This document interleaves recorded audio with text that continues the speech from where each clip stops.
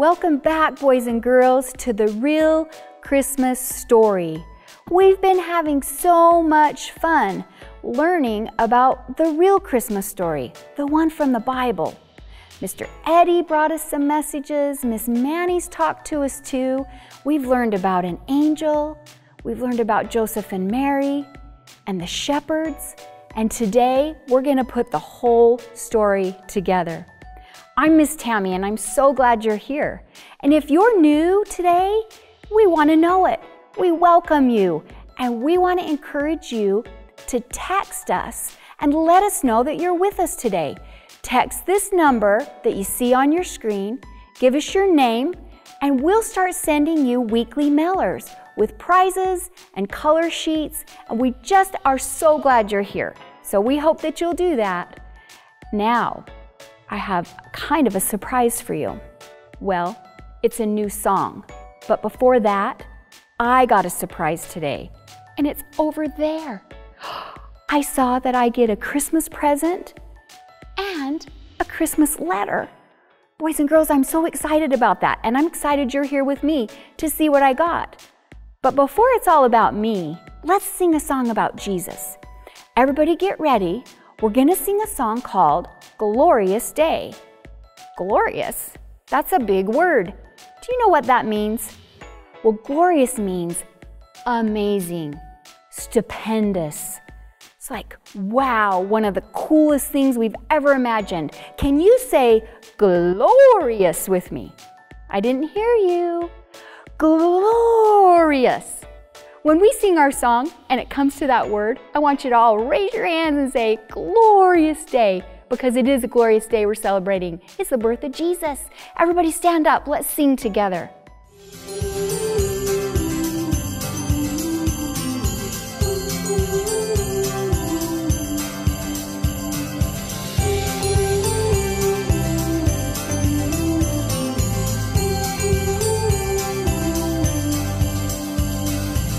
The shepherds came to see the baby, stood by his mother's side.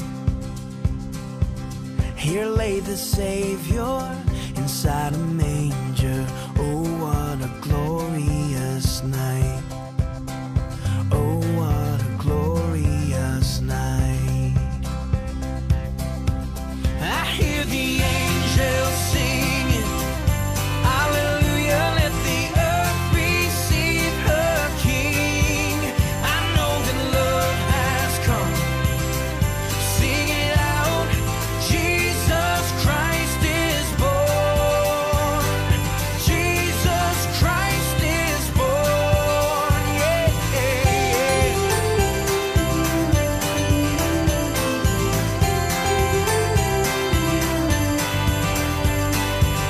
The shepherds wonder, they couldn't hide it, told everyone in sight.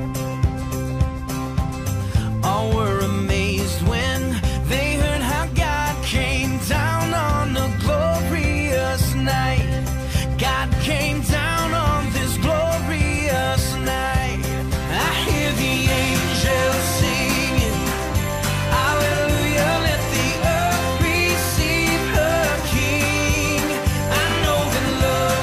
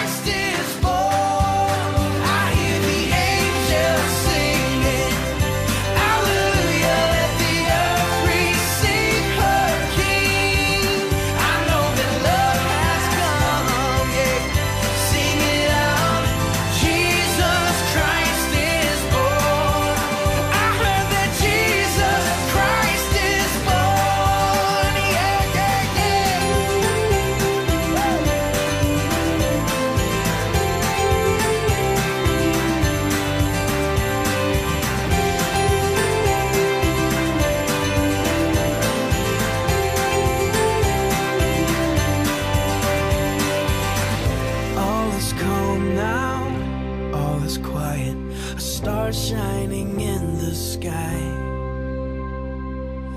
Below in Bethlehem, the King is sleeping. Oh, what a glorious night. Oh, what a glorious night. Welcome back, boys and girls. You did a great job singing that song. It's one of my favorite songs, and it's my even more favorite because I know you're singing it with me. Well, boys and girls, I think it's time that we talk to God. Will you put your hands together and let's pray? God, thank you for this day. Thank you for all the boys and girls that are watching. And thank you for this season where we celebrate you, Jesus, you coming to earth for us. We love you and we thank you. And whether our hands are folded or we're walking down the street or we're laying in our bed, we can talk to you anytime.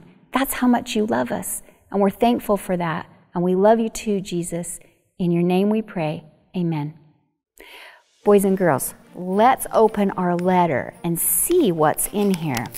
I love Christmas letters. How many of you have gotten a Christmas letter or a Christmas card so far? Isn't that fun to know people are thinking of you? Well, let's see what's in this one. If you remember from the first one, Miss Tammy is a thrower.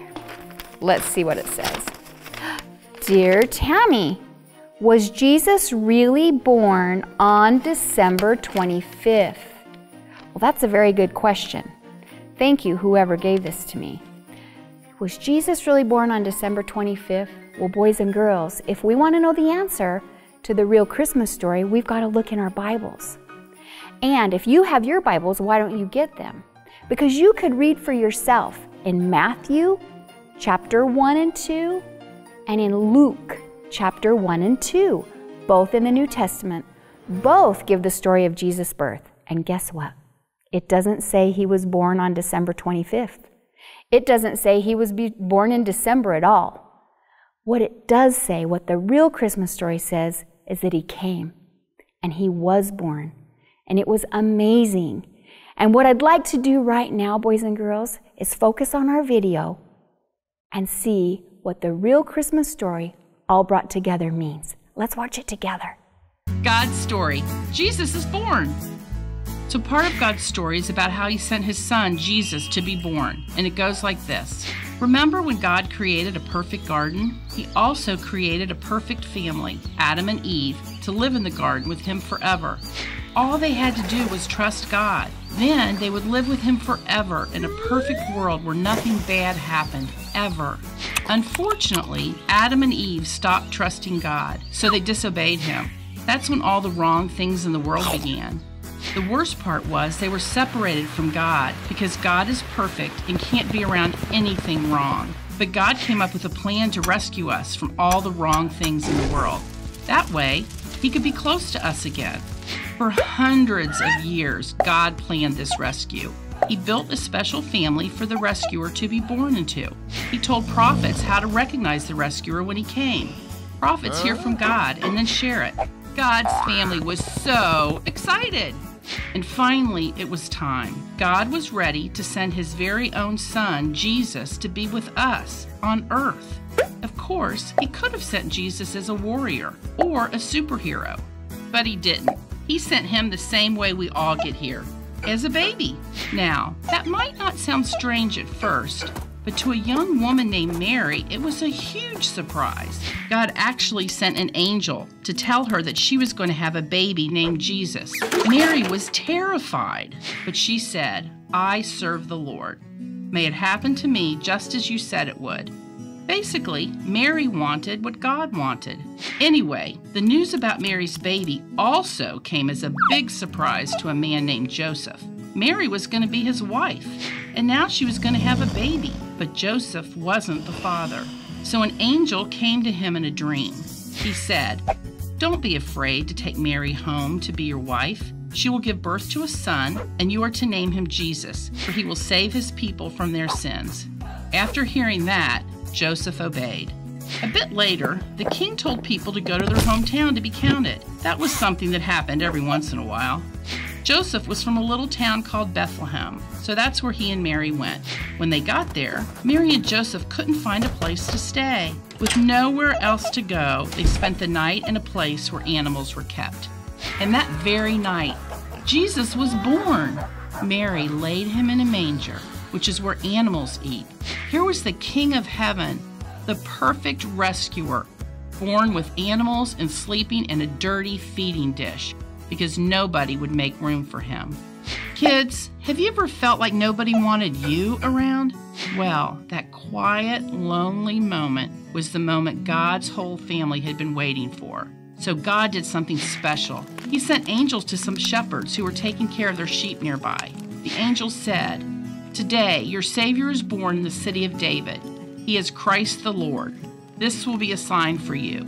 You will find a baby wrapped in strips of cloth and lying in a manger." The shepherds went to find Jesus right away. They told others the news. The rescuer is here, and he is sleeping in a manger. Everybody who heard their story was amazed. This is what they had been waiting for. It just happened in a way that wasn't expected. Even though people had stopped trusting God, he loved them and us. He wants to be with us so much that he sent his very own son to earth to live as a man. In fact, one of the names God called Jesus was Emmanuel, which means God with us.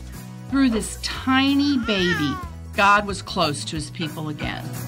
And that's the story of when Jesus was born.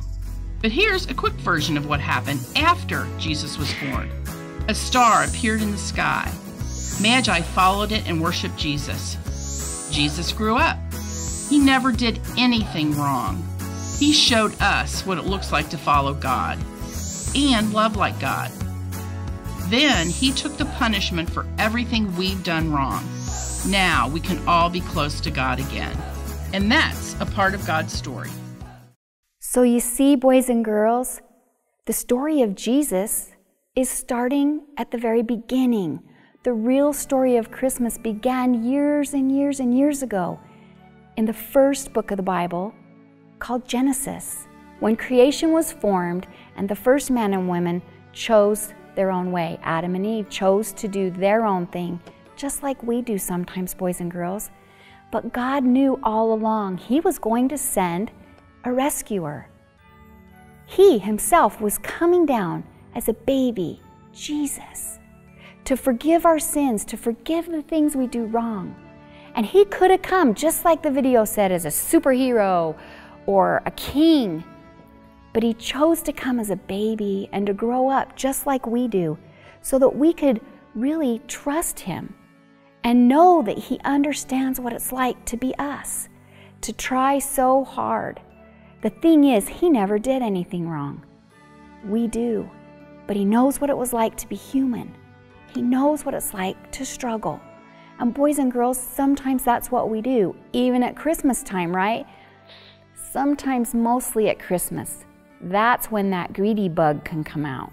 The selfish bug that says, what did I get? What can I get? Well, the real story of Christmas isn't about what we get physically. It's what we get in our hearts. And yet, boys and girls, just like you, I can't wait to open this present. There's something maybe in here that's going to make me so happy. Let's open it, shall we? Oh yeah, if you remember, I'm a ripper. Let's see, I can't wait. Oh, it feels very... Let's see. What? It's empty. Well, that could be really sad, or it could be something really good. It's up to me to choose, right? And I'm going to choose to think this is really good. Because you know what this empty box reminds me of? Sometimes it's not about what we get. It's about what we remember.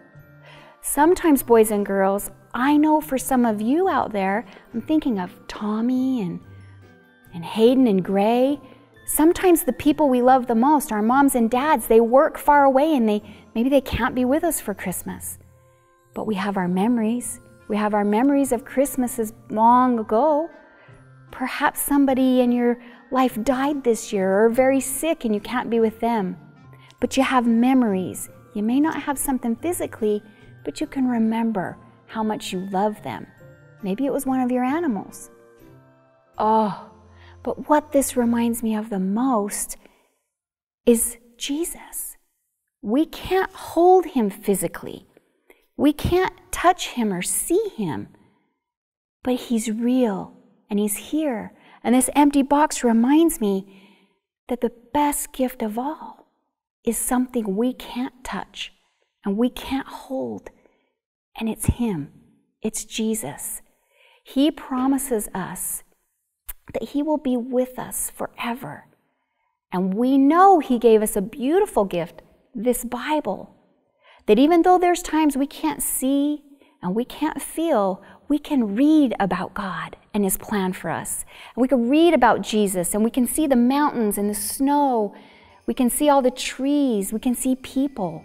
And we can know he created all of these gifts for us.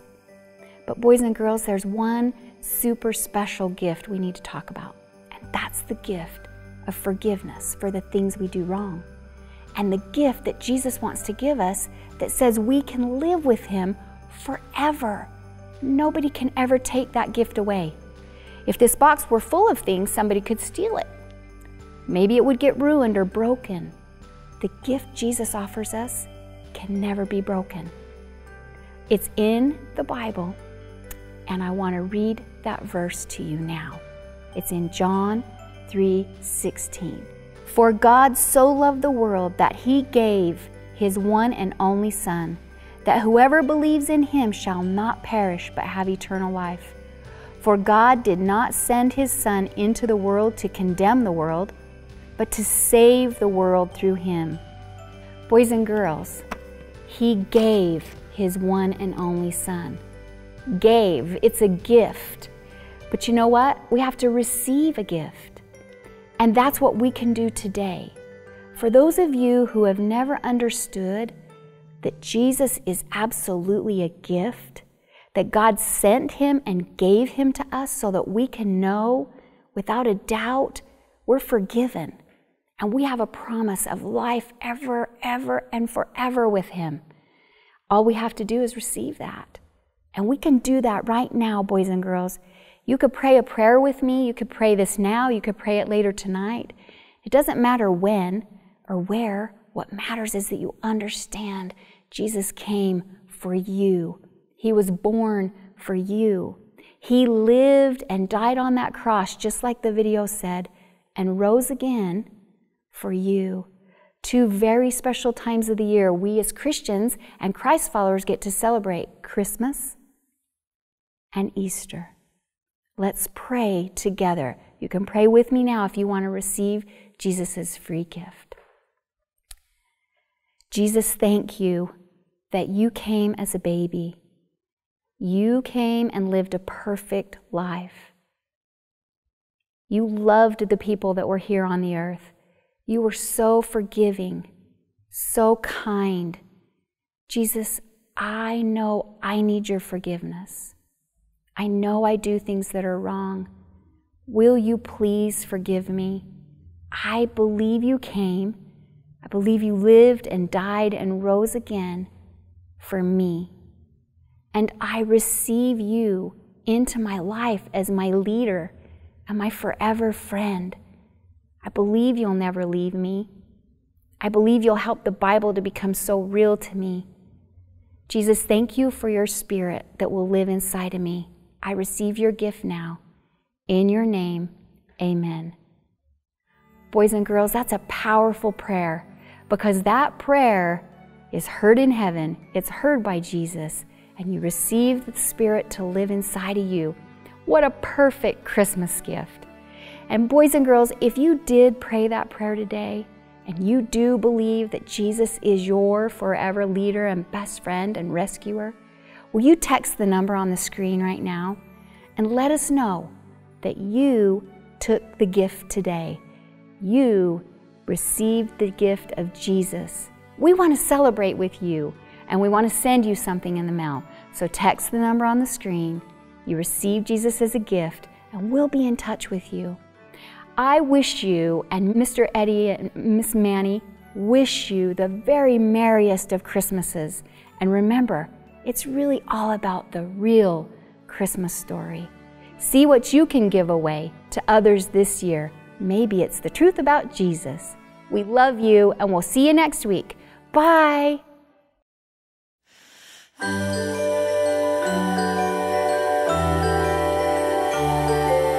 Joy to the world, the Lord is come. Let earth receive her King. Let every heart prepare him room. And heaven and nature sing, and heaven and nature sing, and heaven and nature sing. Joy to the world, the Savior reigns. Let men their songs employ, while fields and floods, rocks, hills, and plains repeat the sounding joy, repeat the sounding joy, repeat the sounding joy.